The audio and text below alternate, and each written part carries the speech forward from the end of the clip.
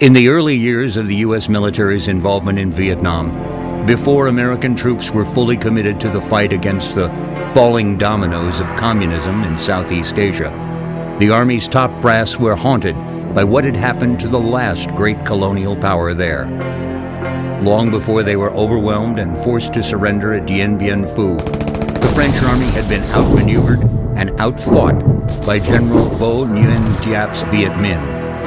Hiding in the jungles and staying on the move, the Viet Minh harassed and decimated the larger, slower, less mobile French forces. They had had an almost supernatural ability to appear out of nowhere, strike quickly and hard, and disappear into the countryside again. The American war planners knew that, like the French, they would find their superior technology and strength reduced, if not canceled out altogether, by the thick jungle, through which led only a few narrow, twisting roads. Guerrilla conflict was virtually unknown to the U.S. Army's regular infantry units. The last time Americans were involved in guerrilla warfare was in the Philippines at the turn of the century. The regulars arrived in country in parade uniforms and footgear, with bright white name tapes and multicolored patches. Their weapon, the bulky M14, perfect for Europe's plains, was unsuitable for the jungle. Air mobility was still being perfected, and so the young grunts set forth in this strange new land as soldiers had for a generation, on foot. One thing was clear: if American forces were to have any chance of winning this war, they would need eyes and ears that could penetrate the jungle canopy and guide the overwhelming U.S. firepower to the lurking enemy.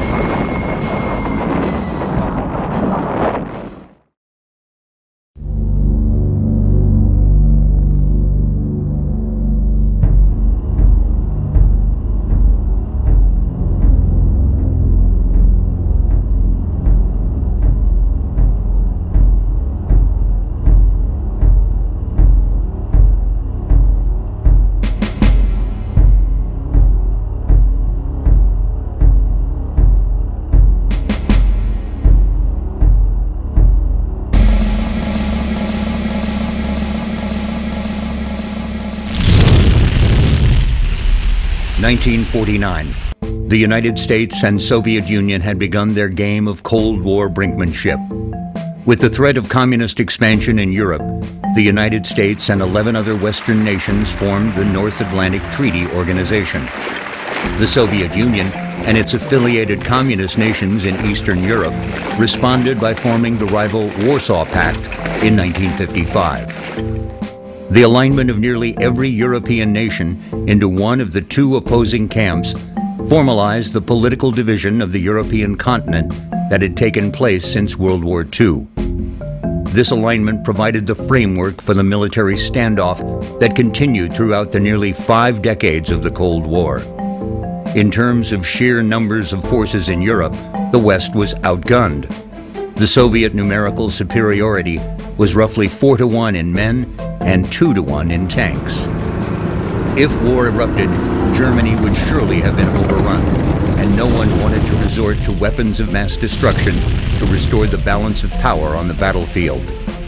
NATO commanders began to look at ways to buy time, to bring additional forces to bear, and halt the Russian steamroller.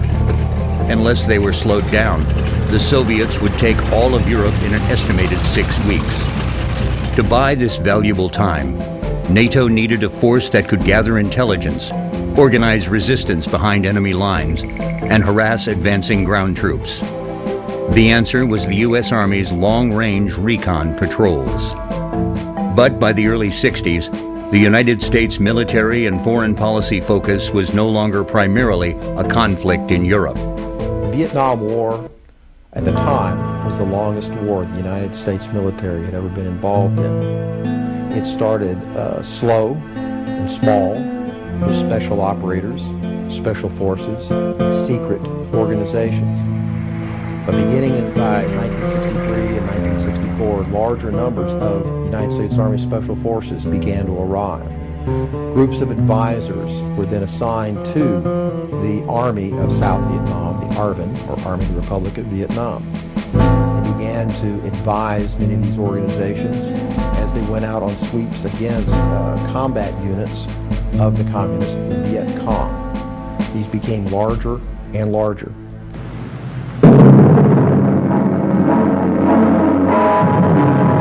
Swift and sure has been U.S. retaliation for communist PT boat attacks on the high seas. This is the Maddox, one of the two destroyers that were attacked while patrolling international waters in the Gulf of Tonkin near North Vietnam. Warplanes from two carriers, the Ticonderoga and the Constellation, avenged the unwarranted red assault with 64 sorties to North Vietnam PT bases. 25 boats, more than half the fleet, were destroyed. By 1965, largely because of political unrest within South Vietnam, the United States military was sent in division and brigade strength for the first time into Vietnam. In addition to the Special Forces, the United States Army sent combat troops, the 173rd Airborne Brigade, the 1st Air Cavalry Division, and many others beginning in 1965. The United States Marine Corps conducted landings along the coast and began sending troops into Vietnam. As the U.S. increased its commitment to the war in Vietnam, it began to deploy large numbers of combat troops. These troops soon found that they had entered combat with inadequate reconnaissance resources. Soon, unit commanders began forming provisional reconnaissance units. There were only a handful of LRPs, or Ranger units, on the Army rolls at the beginning of the war. But as in every other instance in American military history, it did not take long before actual combat showed the big brass the need for more of the small, mobile recon units. Eventually, commanders were granted the authority to form permanent LRP units. Divisions were authorized LRP companies, and separate brigades LRP detachments. You want to know what we're looking for in the LRPs? We want a special kind of person.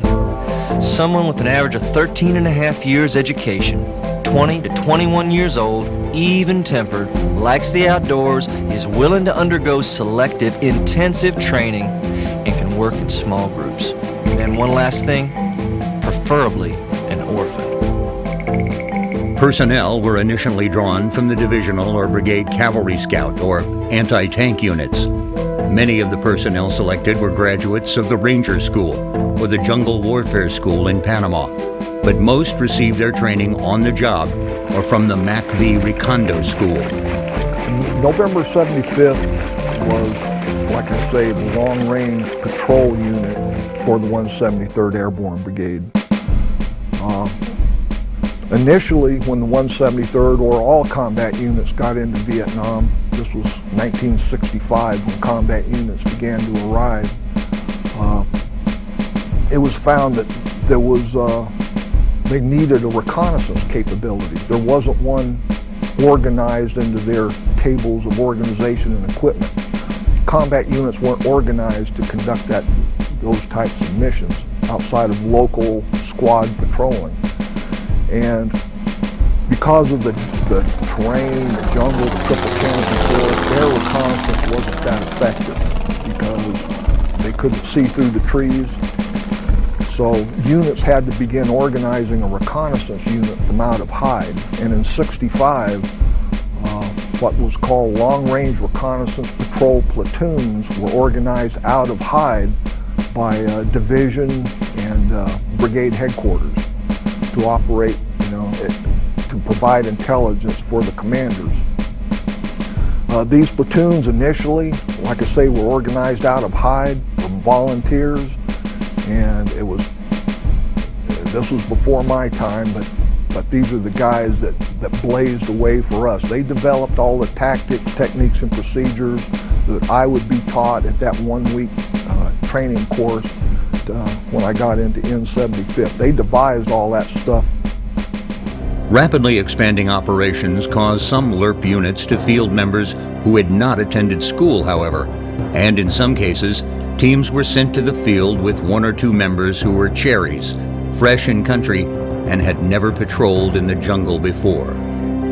Originally, it wasn't just Infantry 11 Bravos that were assigned to the units. They would take everybody they could get, truck drivers, clerks, whoever wanted to volunteer.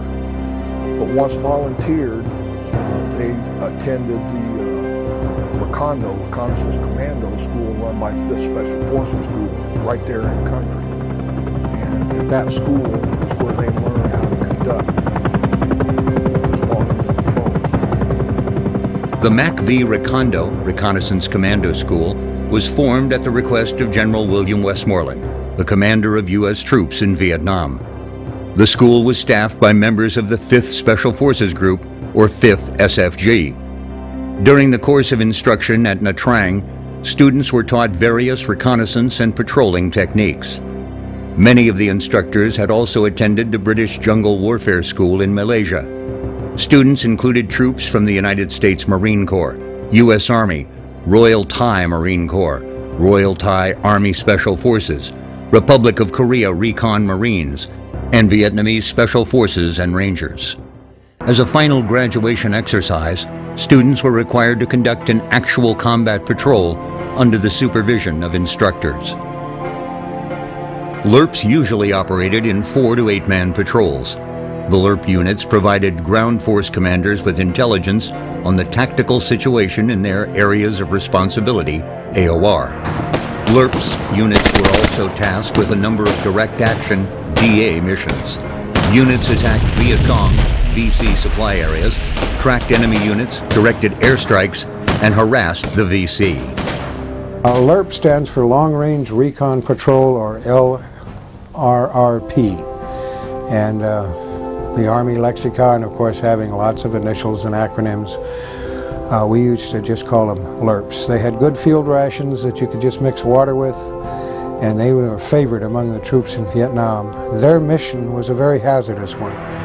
They would go out in small groups of 5 to 10, sometimes larger, but usually smaller, looking for concentrations of the enemy, whether it's headquarters or supply bases or enemy movements.